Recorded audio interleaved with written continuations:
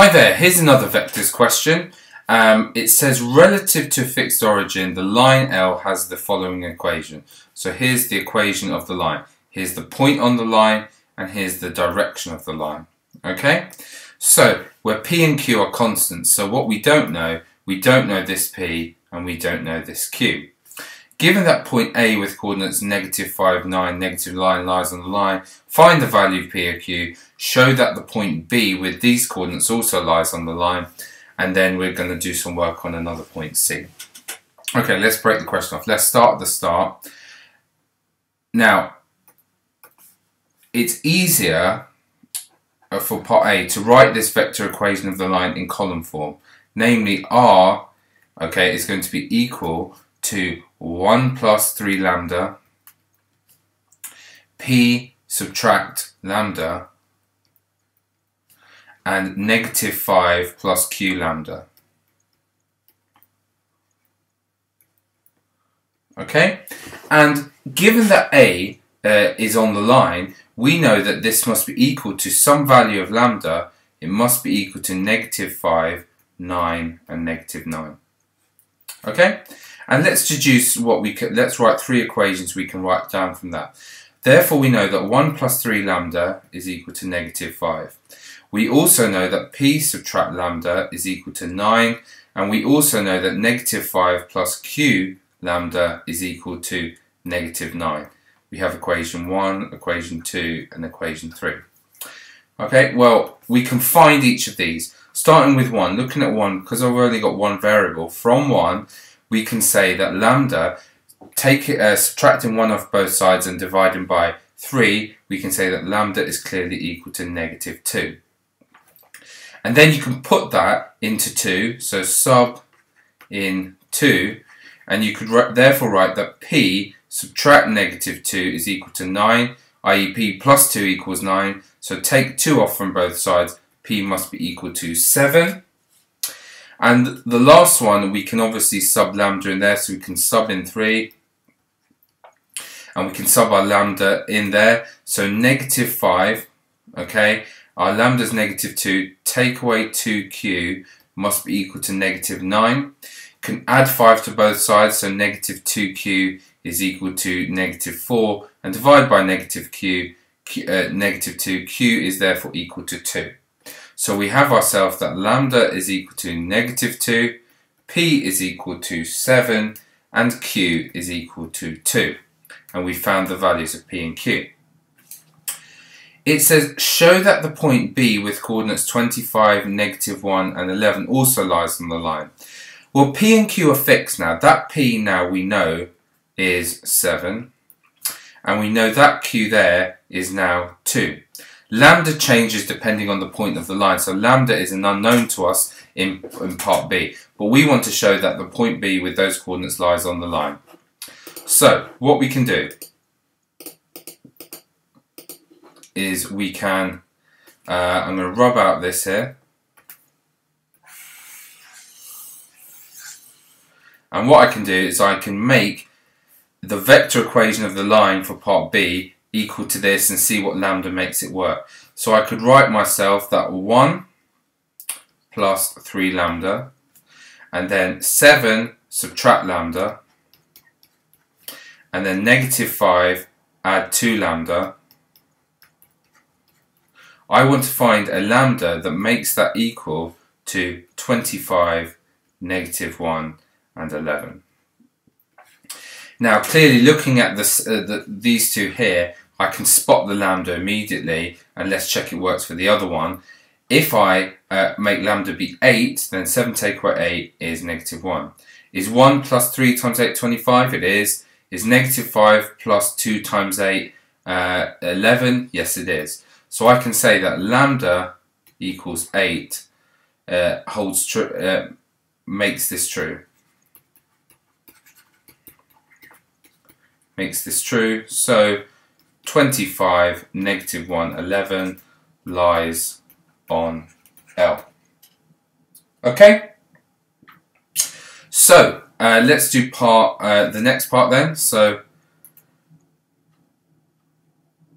we're told that point C lies on the line such that OC is perpendicular to L. it's probably time for a picture now. So let's draw ourselves our line.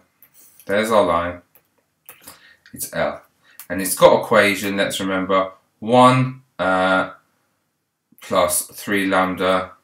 P was, I think it was 7 take away lambda. And this one here was -5 plus 2 lambda. That's the equation of our line there. And the point C lies on the line such as OC is perpendicular to the line. We'll see somewhere on the line. Here's our origin here.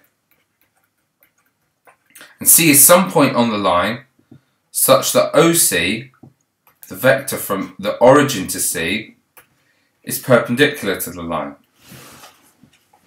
Okay, find the coordinates of C. Well, C is on the line. So for some lambda, C has the coordinates 1 plus 3 lambda, 7 subtract lambda, and -5 plus 2 lambda. And the position vector, the vector OC, is clearly this take away 0, 0, 0, which is just this there.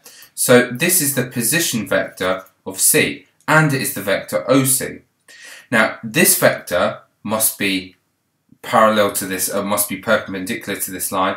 So if we dot this vector with the direction of the line, we must get 0.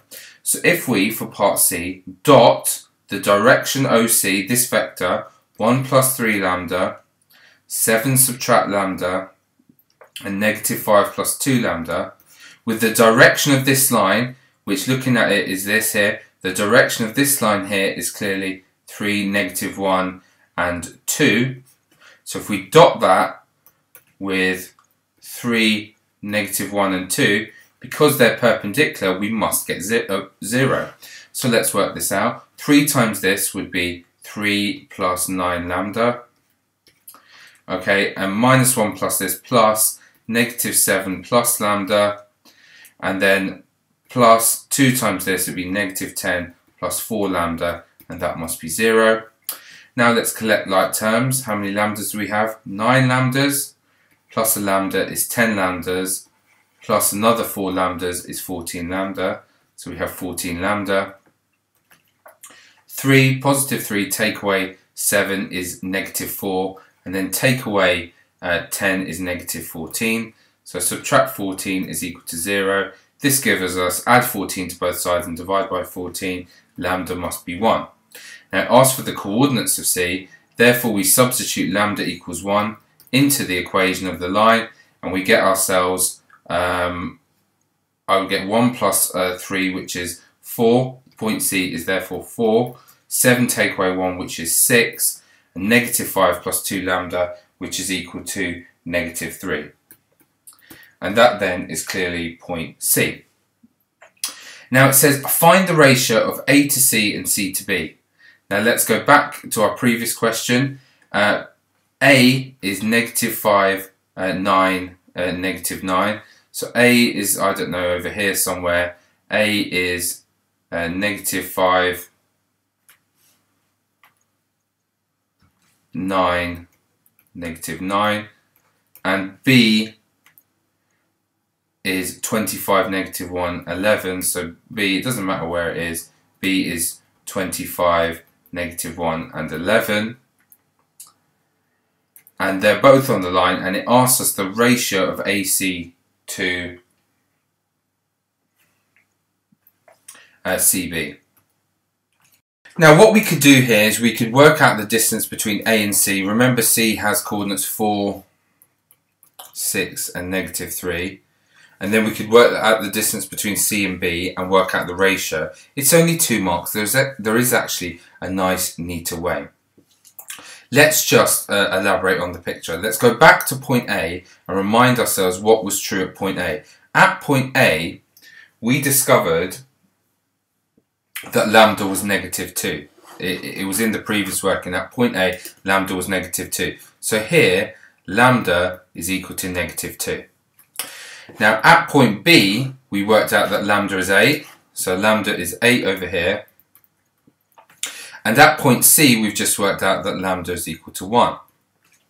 Okay, now let's just bear that in mind. I'm going to rub this out down here. I might even draw another picture. So here's another picture, okay?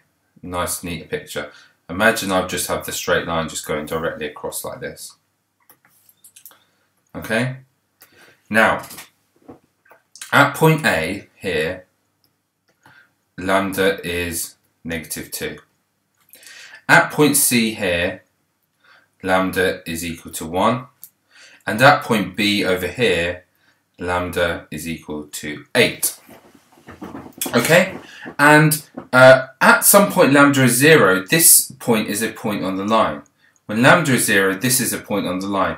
So this is 1, what do we get for P? We got for P 1, 7, -5. So there's a point over here, which is the point 1, 7, -5, and that's when lambda is equal to 0. Okay? Now, there's the origin,